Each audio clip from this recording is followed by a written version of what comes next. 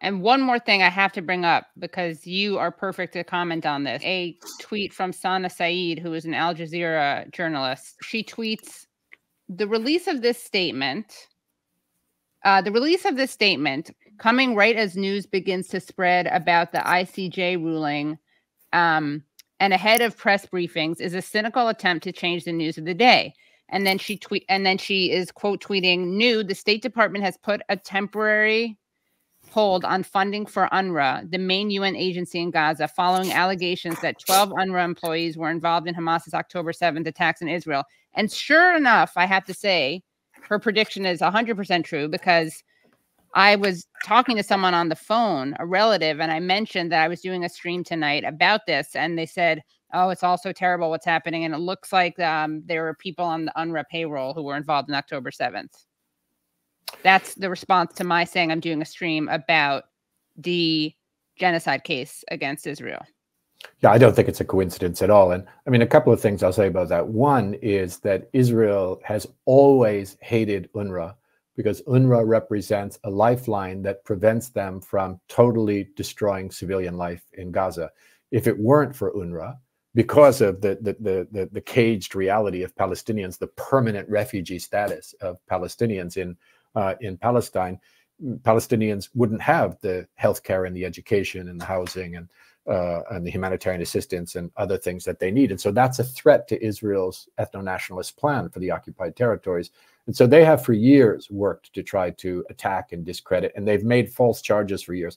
Now, in this case, I don't know if any of these, there are thousands of UNRWA employees in Gaza because it's the main employer in Gaza. And it includes people who are teachers and doctors and engineers and janitors and drivers and all sorts of people among those thousands. So it's not impossible that some of them, when the escape happened from the cage, that some of them escaped as well in that. I saw today from the UN spokesperson that they actually fired these people. But the way they described it is like firing them and they're investigating. Well, it seems to me you would investigate and then fire them. Right. So I don't know if they got some confirmation, but what concerns me about this is that the accusations came from Shin Bet and other Israeli intelligence officials based upon interrogation of suspects that they were holding. In other words, people who were tortured said that these UNRWA people were also participating in October 7th. So it's possible, but I am not going to be convinced until I see an independent investigation into this question because of the source, because of previous false accusations. And even if some of them did, that's not an indictment of UNRWA. UNRWA is the largest employer in the occupied territories because Israel doesn't allow any other private trade and things to and a normal economy for Palestinians. So even if, I mean, you take any organization with thousands of employees, right, some of them are going to commit some crimes. Right. That's just the nature of the beast. That said, here's the worst part. The population of Gaza have been battered and brutalized and had a genocide perpetrated on them. They've had their homes and their entire infrastructure destroyed. They're starving. They're dying of disease. The survivors will rely upon a well-functioning UNRWA.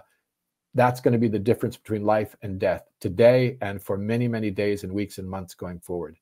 The United States of America chose at this moment to cut off funding to UNRWA, in spite of the fact that the Commissioner General fired all of these people just on the basis of allegations coming from the torture services of Israel. And that wasn't enough because the US wants to participate in causing the Palestinian people of Gaza to suffer so that it can satisfy its Israeli partners that it's being as vicious and malicious as they are inside of Gaza. I think that's an absolutely horrific statement about the moral depravity of our own government in its Middle East policy. Wait for the investigation, accept that some people have been fired, but why would you cut off funding to UNRWA? What is the motivation for this, if not to assist Israel in its broader plans of the ethnic purge of Gaza? There is no other explanation that makes logical sense. It's just terrible.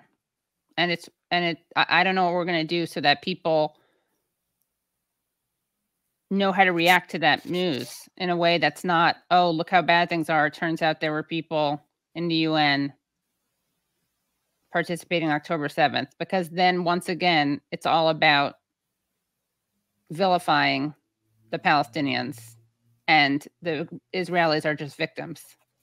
Yeah, and it's about justifying the targeting of UN compounds and UN shelters and UN schools and UN. I mean, this is the game that they've played for a very long time. Look, you know, this propaganda war is going to go on and on and on and on.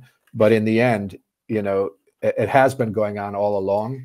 They have their complicit media outlets that will report whatever it is they want to report. They have news outlets that refuse to play South Africa's case in the hearing against Israel, but then played in its entirety Israel's defense.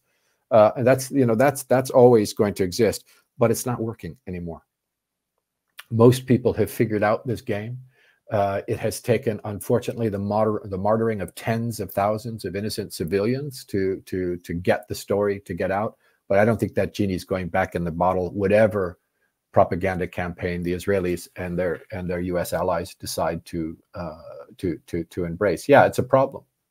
It's a problem if it turns out to be true, but it just needs, if it does turn out to be true, and we don't know given the source, but if it does turn out to be true, it needs to be put in the context of thousands of people, a handful of whom turned out to commit crimes, which is true of every organization. I'd like to make a list of all of the people employed by the United States government who are committing crimes. Well, that's actually the entire. Yeah, your hand would really get sore. It's the entire administration. Whatever. Yeah, exactly. Yeah. But I mean, really, you know, people have to keep these things in dictaphone. context and not be manipulated by these sort of transparent propaganda efforts.